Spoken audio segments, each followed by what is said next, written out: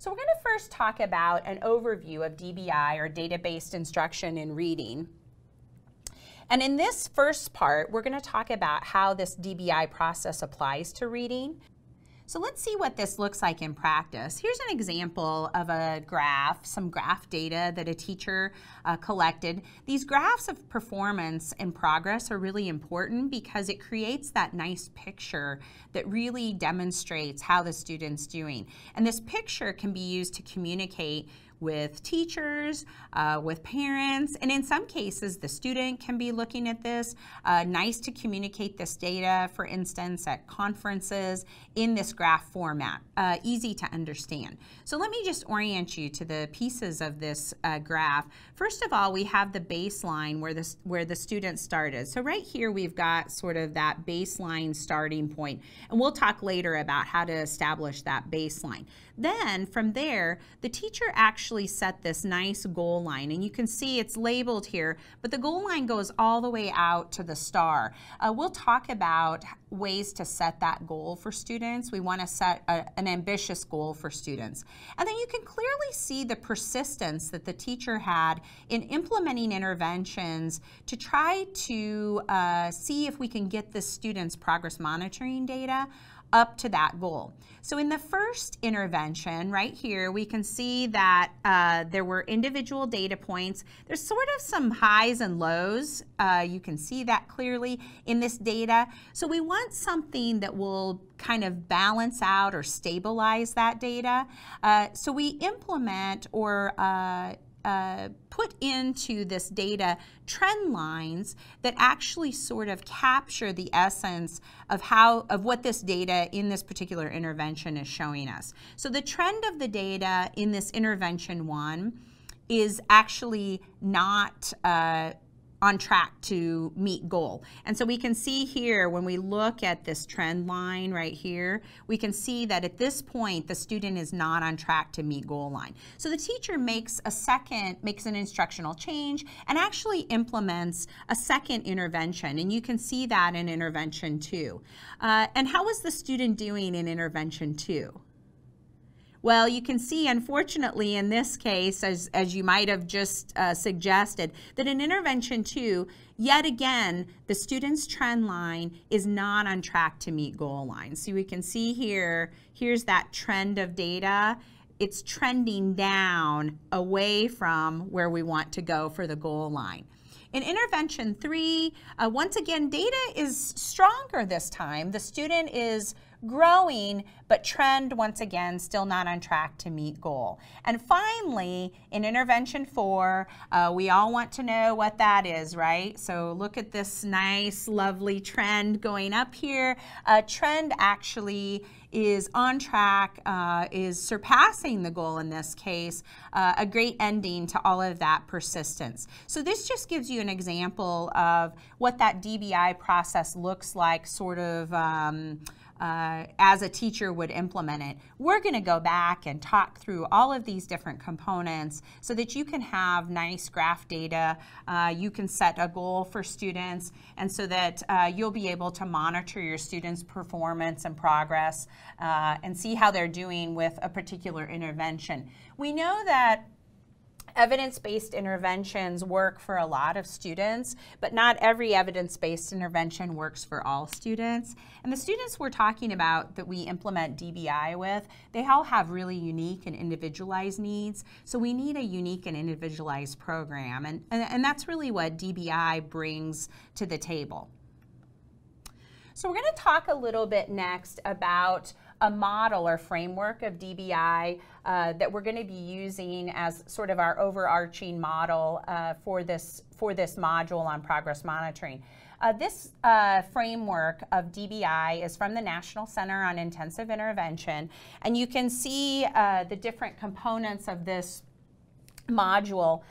Over here we've got first Tier 2 validated intervention program. We're hoping that prior to starting the DBI process, that intervention and instruction has been put into place, that we've collected some data to determine whether that's working for students. And that data we're collecting is actually progress monitoring data. We look at that ongoing progress monitoring data, and we determine, one, if the student is responsive to that instruction or not responsive. If the student is responsive, we continue that cycle of current instruction. If the student is non-responsive, then we want to move to our next steps, diagnostic, collecting some diagnostic information, and then adapting that intervention. You remember on that last slide where we just looked at the graph data, there were some intervention changes that the teacher implemented. That's that intervention adaptation. It's really important to continue that cycle of progress monitoring and that determination of responsive or non-responsive to intervention to continue to determine and make good decisions about what's working or what's not working for a particular student. As we move through and talk through some of these steps, we're going to talk more about present level of performance and setting goals. We're going to talk about implementing that high quality instruction with fidelity. And then we're going to talk about collecting progress monitoring data and using decision rules to make good decisions about whether we should continue the current instruction or intervention or whether we need to make a change. So now let's look at a case study of what DBI might look like in action. We're going to look at the case of Zane. So Zane is a third grade student. Zane is in special education and receives services as a child that's identified with a learning disability.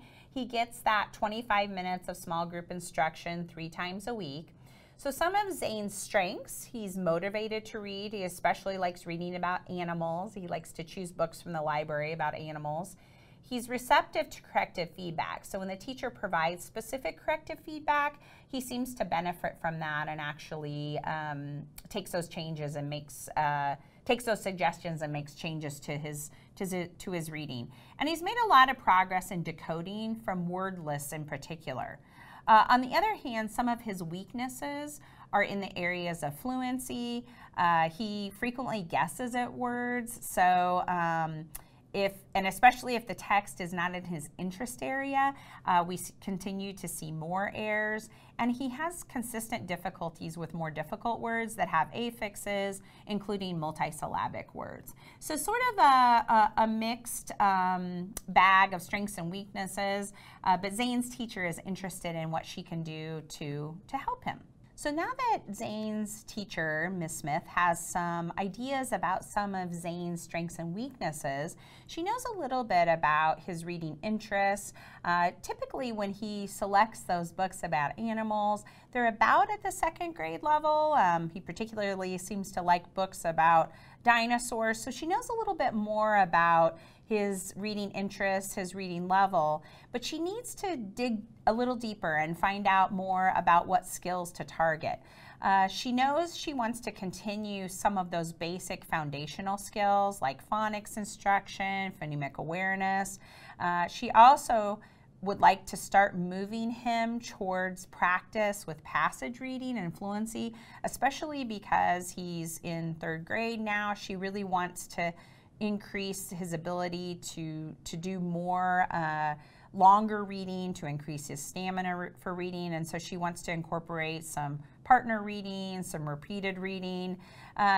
She continues to dig into these diagnostics to determine where to start next with students. She's not quite sure where to start with her phonics instruction, and she's not exactly sure what his independent instructional reading levels are. She knows he's about 2nd grade, but she wants to find out more, and so she actually uses the Core Phonics Survey.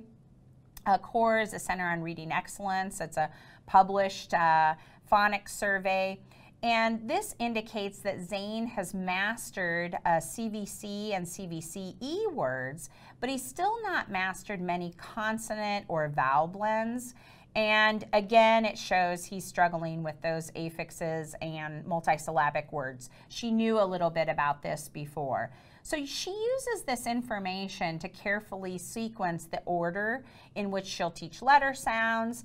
She also, it helps her to determine what letter sounds he's already mastered so that she doesn't need to work on those again. So this diagnostic information really helps Ms. Smith sort of hone in or target those skills that she'll work on next with Zane. So she starts out by giving Zane a 3rd grade oral reading fluency measure.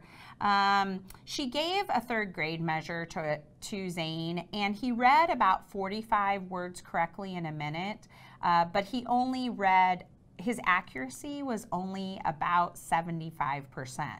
And so she knew that she probably needed to back up to a 2nd grade level. She wanted him to be a little more accurate. We're shooting for about 90% accuracy, and so he was at 75% accuracy on a 3rd grade measure, so she backed up to those 2nd grade level measures. When she started with the 2nd grade level measures, he got on 3 measures that were given right in a row to collect baseline data. His scores were 50, 56, and 52. And we take the median or the middle score when those scores are aligned from lowest to highest to determine our starting point for baseline. So in this case, this time when he read these the 2nd grade level measures, his accuracy was now in the 90% range. When he did his first measure where he scored 50, his accuracy was 91%. So we know we're now in the range of where he can read accurately. His median score then, that 52, is the starting point then for how we'll set up his graph. We call that sometimes his baseline or his present level of performance, but it's 52 words correct per minute, and that's going to be our starting point, and that's at a 2nd grade level. So Ms. Smith now has a great way to start setting up a graph for Zane. So the next step is to actually create a goal for Zane. And so she takes that 52 words read correctly at 91% accuracy, and then she looks at the recommended benchmark goals for the measure she's using. In this case, Ms. Smith is using DIBELS, Dynamic Indicators of Basic Early Literacy Skills. Excuse me, she's using the DIBELS oral reading fluency measures. DIBELS are a good measure to use. There are lots of measures available. In a little while, I'll introduce you to a way that you can go online and look at a nice tools chart to give you more information about the characteristics of different types of measures, different types of commercially available measures. But here we're using DIBELS. It's a free measure, just as an example. And so Ms. Smith looks at the goals or benchmarks that are set by DIBELS. They created this by collecting data from lots of students all over the U.S. who are at that 2nd grade level. And she determines that in the spring, the goal would be for students at the 2nd grade level to read 111 words correctly with 95% or better accuracy.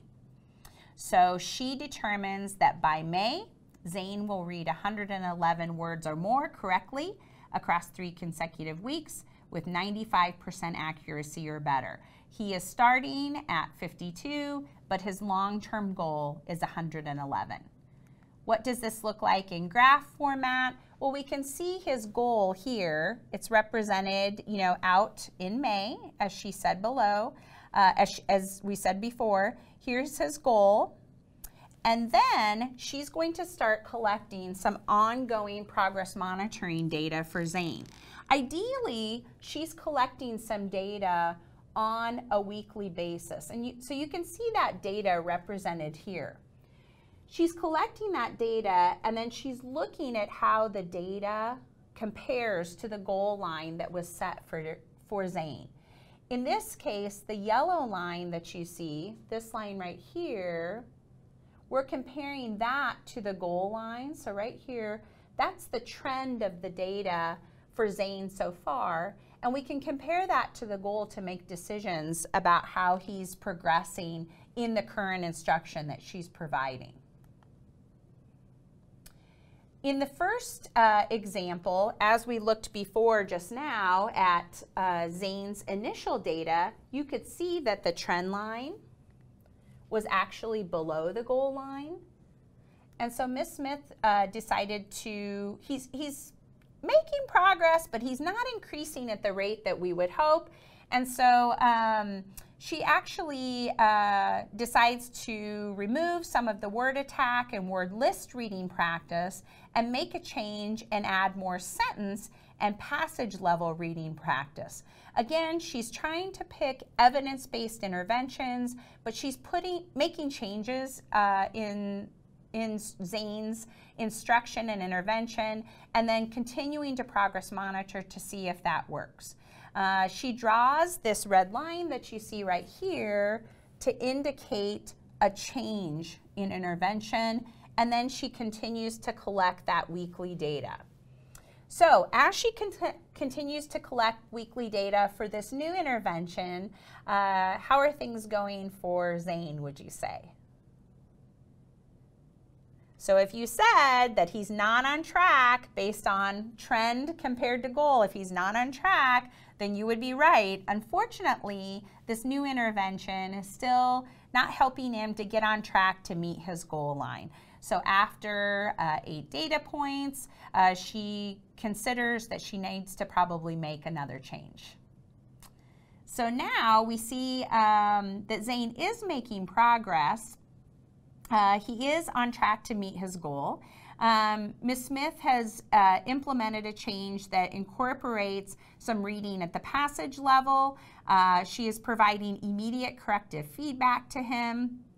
And then she's continuing to do some decoding and phonemic awareness instruction.